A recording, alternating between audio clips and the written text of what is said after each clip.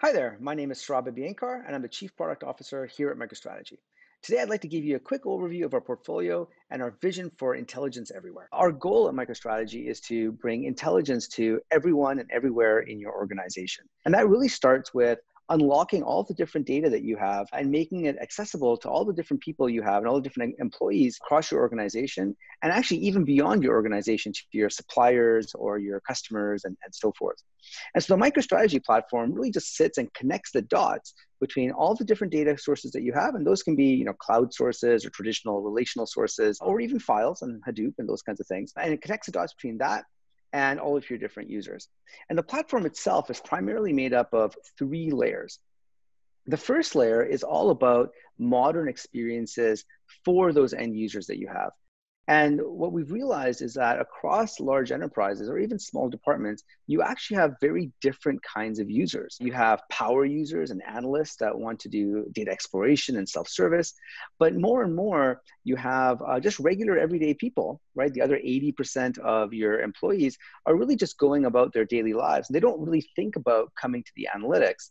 And so our products are really designed to suit the needs of both the power user and the analyst, but even more so, the everyday person that is just using the everyday apps that they use, and they need analytics injected into those apps or put on their mobile device or come to them in their email to do their jobs better. And so let's get started with our modern experiences. The first product and the newest product in our product line is hyperintelligence. And the unique thing about hyperintelligence is it's not a destination, right? Most other analytic products force you to go to them. They force you to go to their dashboard or to their report or to their thing. Whereas hyperintelligence, we recognize that the vast majority of users out there are just doing their jobs and they're in the applications that they use. And many of them face this one primary challenge, which is they're jumping between different applications just to get the information that they need. And so what hyperintelligence does is it automatically injects intelligence via a card directly into those applications. So for example, if you're using Salesforce or Workday or SAP or an Oracle ERP system, or even you're just browsing the internet, hyperintelligence actually looks for keywords as you use those applications. And when it sees something that it knows, for example, a customer or an employee, it highlights that. And then the user just hovers over it and they can get information coming from pretty much wherever you want it to come from. And that really helps them because instead of having to jump to 5 different applications or just guess, that information gets automatically injected into the applications that they already use. The second thing that's part of our portfolio is our mobile offering. And at MicroStrategy, our mobile offering is actually very different than what a lot of others do. It's not just about putting a dashboard on a mobile device, but one of the things that we realize is that a mobile field worker, they really want to do their job end to end. And so they need to have the analytics, which is good, but they also need to be able to do things like QR code scan, barcode scanning, signature capture, surveying, right? If you're a realtor or something like this, and you're out on the streets or at a house, or if you're a insurance agent and you're visiting perhaps a car accident or something like this, you want to be able to actually enter information and then have the analytics come back as well. So the unique thing about our mobile offering is it provides not just the analytics, the beautiful dashboards, which we of course do, but it also provides transactional workflows as well.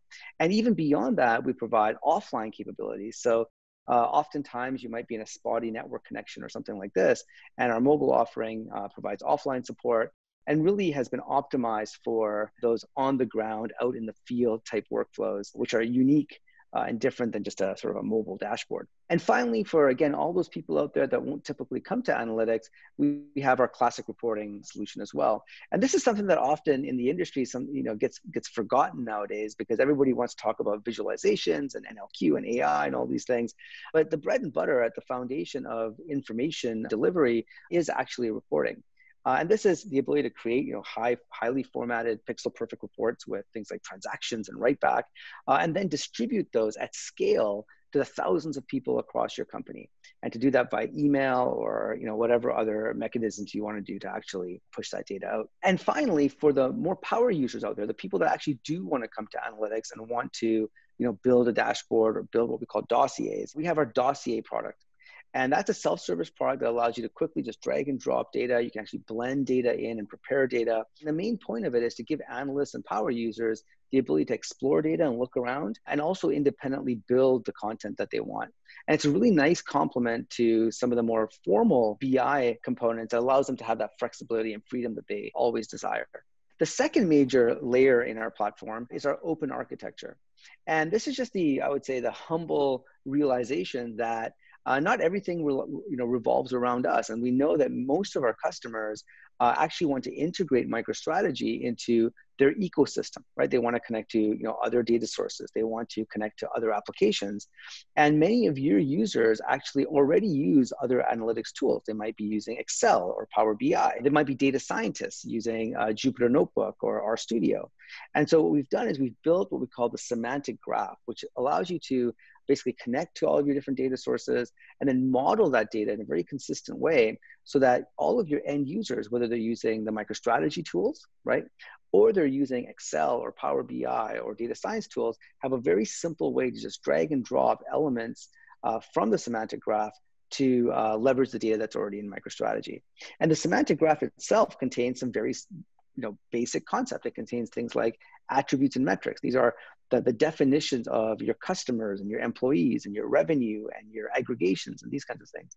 It has filters and it has prompts. So you can really define how your business works and the common definitions of objects in your business, and then reuse that both in MicroStrategy and elsewhere as well.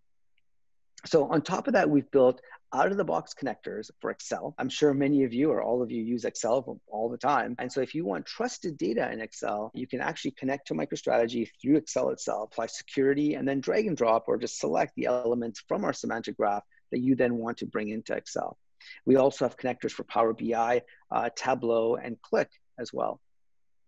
And then for the data scientists out there, what we see often is that data scientists sort of live in their own, almost like a silo, aside from the business intelligence and analytics systems. And they're off doing their thing. And they're typically doing things like connecting to data, building models, and then trying to find ways to operationalize their output and get it out to other people in their company. Well, the nice thing about the MicroStrategy platform is it integrates with the tools that they already know and love. And so what they can do is they can actually use our connectors to RStudio and Jupyter Notebook, or even our APIs directly through Python and R. They can connect to MicroStrategy, get the trusted data that's there, then build their models and extend that. Perhaps they're doing a forecast or something. And then once they've done that, they can actually push that back to MicroStrategy, and it appears just as an object. For example, it might be a forecast, or it might be a cluster or something like this. And once they've done that, those objects can be reused by everybody else. They can be reused by a Tableau user. It can be reused by somebody building a hyperintelligence card. It can be reused in our mobile offering or in our dossiers as well. So by doing that and bringing it back to the semantic graph, they're able to scale much further than they were ever able to scale before in terms of serving their employees with the data science output that they've created.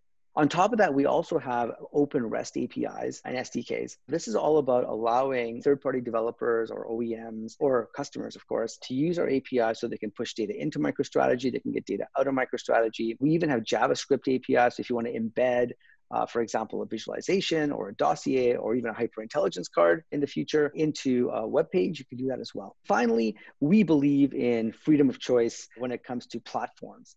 And so the MicroStrategy platform runs on-premise on Windows and Linux, but also runs up in the cloud on AWS and on Azure as well. And you're also able to deploy it on the Google Cloud platform too.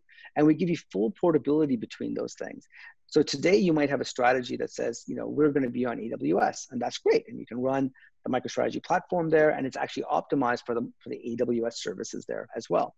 In the future, you might want to move to Azure. And if you did that, that's great. We actually have optimized our platform for Azure as well. And so the point really here is that you're not stuck to any particular stack. And that's actually quite different than some of our competitors, because some of our competitors, they are owned by those stacks. They're owned by Salesforce, or they're owned by Microsoft. And so they're optimizing specifically for those. And what we believe is that our customers need to have that flexibility to be able to move between multiple platforms. And that just gives you, pricing benefits and things like this as well. And finally, at the foundation of our platform is our enterprise-grade scalability and security. That has a few key things in it. The first is, of course, data connectivity. We have connectivity to about 200 plus different sources out there, everything from Oracle and Teradata to Snowflake and Google BigQuery and Redshift and so forth. We have an optimized connectivity to those. So every time we see a database, we don't just connect to it and leave it. We actually look at some of the specific functions that they have and some of the optimizations that we can do to make sure the performance is really great. We have things like multi-pass SQL that allows you to do more sophisticated queries against relational databases. So we've spent 30 years optimizing connectivity. And as the world evolves, more applications show up. We continue to add and expand our data connectivity and continue to optimize for the data sources that you use all the time. The second important thing, of course, is security, right? Just connecting to data is the first step, but you need to then secure that data and make sure the right people have access to the right content. And so we have multiple levels of security. We can secure at the database level. You can secure at the row level. We also have ACLs and roles and privileges, which allow you to specify who can see what, who can access what, and even what features they have access to as well. So you have lots of granular control, if you want it, over exactly who can access what in the system. And of course, the MicroStrategy platform, one of the things that we've been known for a long time is our scalability. We are built from the ground up to be enterprise grade. And so one of the things that we've really focused on is how do we deliver really simple user experiences that I talked about before, but we need to do that at scale, because if you really want to enable intelligence everywhere, that means for all people. And it means a lot of people are going to be running a lot of queries on the system. And so the MicroStrategy platform is built fundamentally for that. We have elasticity and a number of different things that we've done in terms of settings and optimizations to allow you to scale the platform broadly across your organization. And the final thing I want to touch upon is monitoring. A lot of the times, these BI systems, as they age, there's a lot of content that isn't important. Sometimes you have low performing queries or low performance dashboards. And so it's really important for the people who build those things to know what's happening in the system, to be able to audit who has access to what. And so our monitoring capabilities with a new feature that we added a couple of years ago called Platform Analytics basically allows you to have out of the box dashboards and dossiers, so you can see exactly what's happening in your BI system. You can see which objects are running in a highly performant way, which things are bottlenecks. You can see content, for example, that people aren't accessing anymore, so you could potentially archive that. And so we give you lots of rich analytics into the system so that you can build your BI strategy and really build the system in a way that makes the most sense for your company and for your end users. So that's a quick overview of the MicroStrategy platform. For more information, check out some of our other videos or click the Start Now button.